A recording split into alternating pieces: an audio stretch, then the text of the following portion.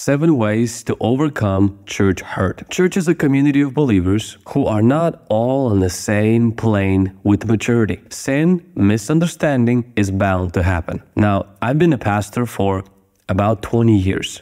Some of you are like, when did you start becoming a pastor? In your mother's womb? Not really. But I became a youth pastor at the age of 16. And then at about the age of 30, so this was about 6 years ago, that I was transitioned into a lead pastor role. And so I grew up all my life in church, but the last 20 years, I was heavily involved in the leadership, leading the youth group, and then now leading the church. So talk about hurt, gossip, misunderstanding, sin. I mean, I've seen a lot of that. I'm still a Christian. I love the church and I love Christians. And I am who I am today because of even some things that I've experienced in the church. At first, I was just against a bunch of Christians for being immature and bad. But then I realized God was also trying to develop certain fruits of the Spirit, certain virtues that couldn't be developed unless I was treated unfairly. I'm not in any way advocating for abuse or staying in a toxic church, and we're going to address that in just a moment. But I want to remind you that it's possible to be like Zacchaeus, who is trying to see Jesus, and people who were close to Jesus didn't help Zacchaeus. Sometimes those closest to the church aren't very helpful to those who are far from Jesus.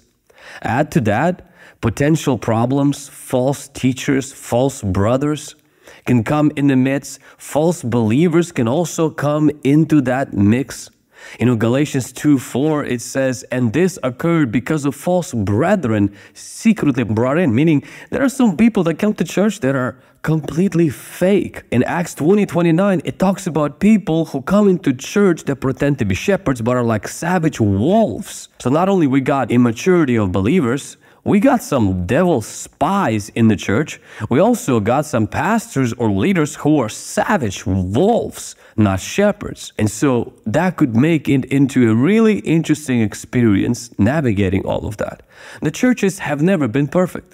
Jesus is busy trying to perfect the church. Like, read the New Testament. You will see James addresses class distinctions in his letter. He addresses misunderstandings about faith, careless gossip. We see the letter of Galatians addresses issues of legalism. We see the letter of Colossians addresses heresy. We see that Corinth had a lot of problems. Like, some people claim superiority over one another. They were suing one another. They were abusing communion. There was sexual misbehavior. Like, read the book of Revelation chapter 2 or 3. You see that a lot of churches had some issues. Like, one church was so bad, Jesus actually wanted to vomit. So this idea that like my church is the worst and every church is supposed to be perfect, it's kind of like not true. Churches is honestly a lot of sinners who've been redeemed, who are still learning to walk in their faith, are gathering together. Church hurt can happen because of our faults, sins committed against us, or failed leadership. Now, sometimes it happens because people are offended. We get offended. We see people that walked away from Jesus because they were offended. Some people in church are just evil and they cause evil. So sometimes it could be us. We're just easily offended. Sometimes there are people in the church that are just evil. Like, think about Judas. Jesus rebukes Peter, but he doesn't rebuke Judas. Someone said one time there's 3 types of people. There's the wise, foolish, and evil. You know, and the church really has all 3 of them. We have wise people, we have foolish people, and we have evil people. So some people are evil and they cause evil. Like, think of Judas. Judas was evil. That's why Jesus didn't rebuke him. Peter was foolish. Jesus rebuked foolish people. And they got better. They got wise. They changed. So you rebuke the foolish person, but you don't rebuke an evil person because they're bent and doing evil. You just kind of leave them alone, distance yourself, walk away from them. And sometimes churches have these Judases who are traitors, who are backstabbers, who will trade you. They're just bad. You got to run away from them. Sometimes you got to call police, and some churches need to have guns because these evil people are not good and we need to be protected. Now, another thing why bad stuff happens in the church is because of bad leadership. Not all leaders are shepherds. Some are just flat out wolves. Jesus mentioned it in John 10:12. He says that some are hirelings, they're not shepherds, who don't care about the sheep. And when the wolf comes, they leave the sheep and they flee. And the wolf catches the sheep and scatters them. Like, think of David and Saul. Like, if you were under King Saul, like bad leadership. Like, this guy was not only toxic, he was really, really harmful. He was harassing people, throwing spears at people. And David had to leave at one time and run away from Saul and never come back. He loved him, he honored him, he just didn't trust him. And some church leaders are like that.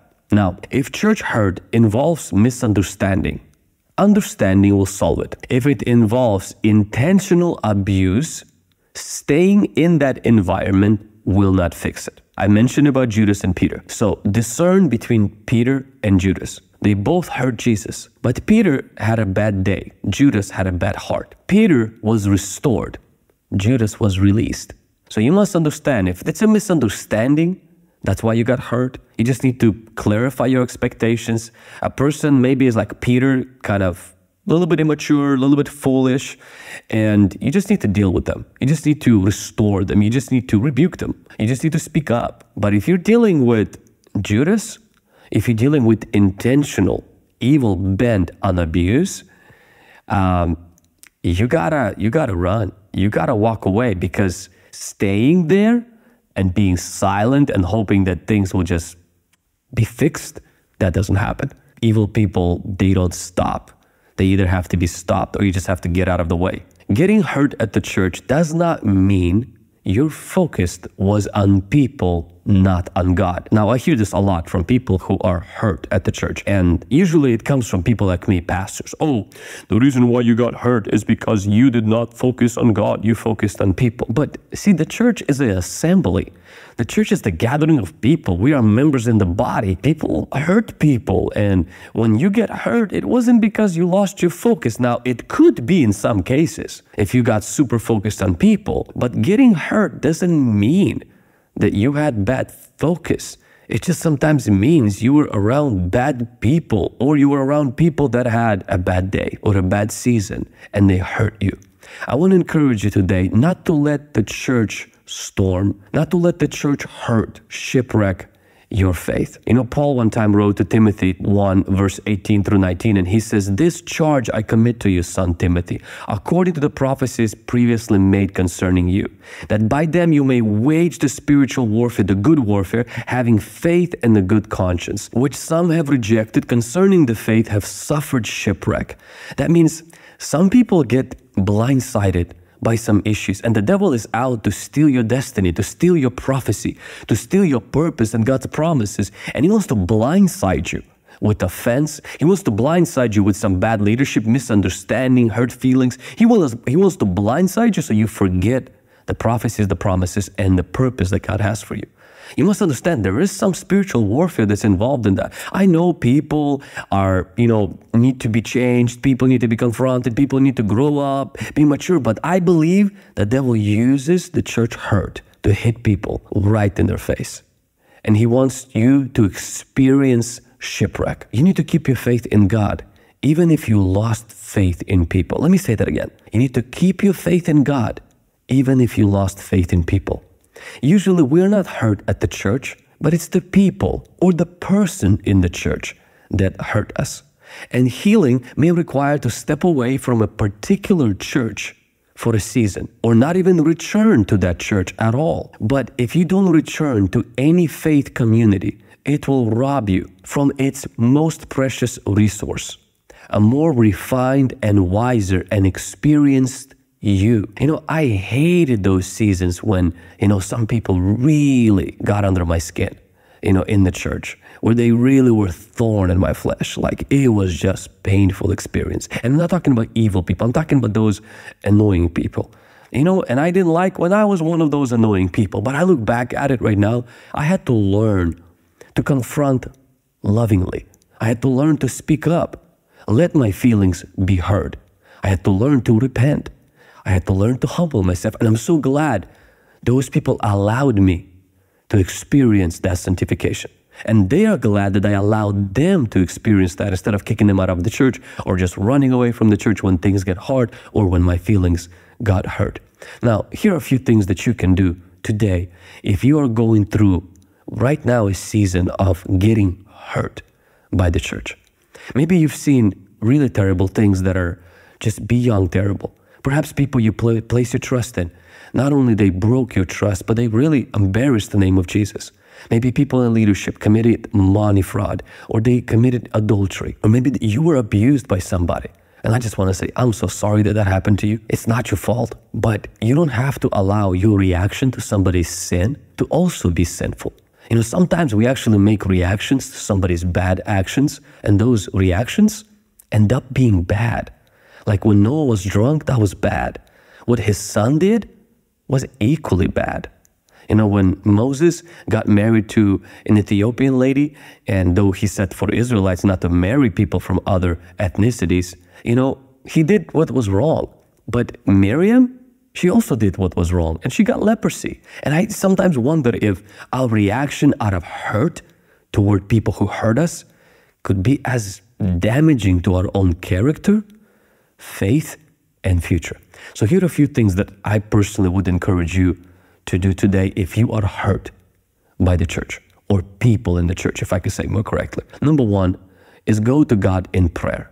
Get into God's word. Find a promise for your hurt. Trust me, the Bible has a lot of poems, psalms, lamentations of people who were hurt. If you think that the Bible was written by people who always had a smile on, like read book of Job, read Psalms. Like half of them are complaints, laments, cries.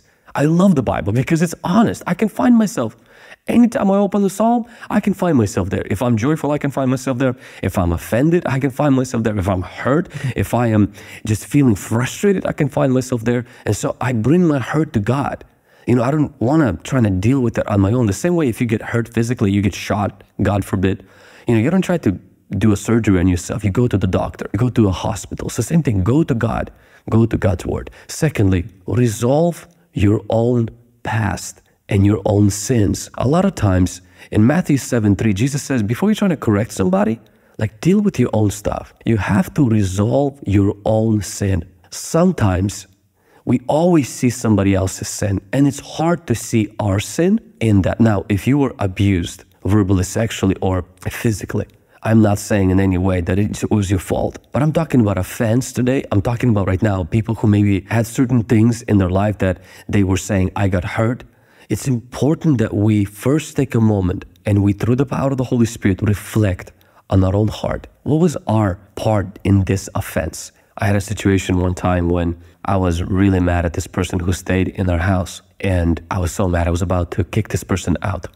It wasn't my wife. It was one of the people that we let stay in our house. And this person just wouldn't come out of the room, wouldn't talk to me. And I was so mad. I was so mad. And I went to prayer, just, vomiting to God how mad I was. And the Lord confronted me about my attitude. And I remember I was looking like, God, how dare you talk to me about my attitude? Like, I gave this person a place to stay. We paid off her car. We helped with this. We helped with that. They are so ungrateful. They are so easily entitled. Da, da, da, da. And I just went at it. And the Lord just pointed to 1% of my fault in this big piece of pie of hurt. And the Lord challenged me to go and repent first. And I remember I was like, I am not going to repent for 1% of my fault when this person is 99% guilty. And the moment I repented for that 1%, this person broke down. Turns out they lost their mother, they lost somebody else. They just went through a very difficult time. And then I was so glad that I didn't attack them because I didn't even know what was going on with them. And I learned that it's very important that when I am hurt and offended, I'm mad, want to burn everything to the ground, to take a moment and examine and look at my own heart and see, is there a log in my own eye that needs to be pulled out, and take ownership of that sin that I am contributing to this situation. And sometimes that could lead to more reconciliation and repentance. Third thing that you must do is you have to confront the offender. In Matthew 18:15, it talks about when your brother sins against you, not to put it under the carpet, not to pretend it didn't hurt, not to pretend, it was not a big deal. The Bible says to go and talk to him. I've noticed so many people talk to everybody about what somebody did to them, except the person who did it to them. And they have this idea, well, they won't listen. Like they should have known. They need to be the ones to apologize. But did you know that a lot of people that hurt you don't even know they hurt you? And sometimes you will be surprised that if you come up and you share what happened to you, how you experienced this person through what they did, you'll be surprised how many people will come to repentance and they will mature and grow in their sanctification because you were brave enough to confront lovingly. Number 4, if you confronted that person, you dealt with your problem, you went to God, you need to go to a faithful friend and tell them if the situation isn't changing, you need to find a mentor, a pastor, or a friend who can help you. It's important not to fall for gossip. It's important not to try to destroy this person's reputation or life or try to go online. The Bible says that if you talk to your brother, he doesn't listen, you grab another brother that you trust, and then you can go in and try to find a resolution or a solution for the situation. Number 5, pursue the very holiness others failed to exemplify. A lot of times when people see others commit sin or they act in a way that doesn't glorify Jesus, they kind of take all the brakes off and they feel like it is their job now, without any boundaries, any filters, and any sort of checks and balances for their attitude and words, to make everything right, to be the judge, the jury, and the executioner. And they become heresy hunters and they go on this vengeance, mission. We're gonna make everything right. We're gonna bring justice. We're gonna bring the hammer. We're gonna bring righteousness. And sometimes they do it in such a way that actually they lose the very thing that they're accusing other people of not having. They begin to lose. Number 6, trust that love will prevail. Love does cover sins. Love will abide. So many times we feel like, man, if I'm going to do the right thing, confront the offender, I'm going to resolve issues in my own heart, I'm going to get others involved to help me deal with this issue, I'm going to pursue righteousness. Love, I'm not going to love people anymore. I'm not going to love my enemies. I'm not going to love people anymore because, what is that going to do? But the Bible says that love is very powerful.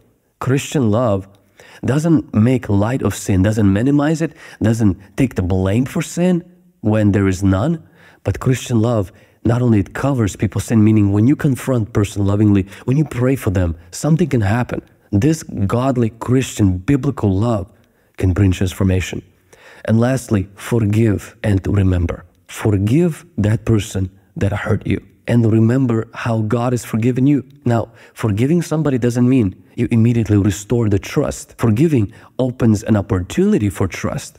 In many cases, there are cases where there is no more opportunity for regaining of that trust at all on this side of eternity because of what that person did. And it is wise to never trust that person as long as you live.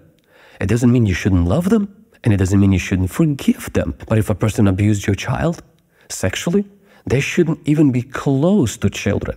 Why? Because that trust has to be broken. Even if they've repented, they're marked in that area completely. They shouldn't be trusted with children because that's the area of their weakness even down the road. Now, you can disagree with me, but I believe it's practical Christian wisdom. We do have to forgive and remember how God has forgiven us, and remember that forgiveness doesn't mean restoration of trust.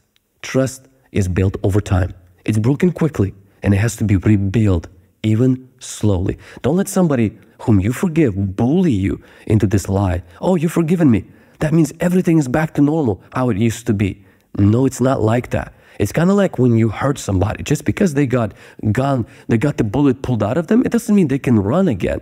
It means they need to heal now. And then some can walk, and some people will never be able to walk the same way as they walked before. They will limp for the rest of their life, even though they've forgiven. But they won't be the same.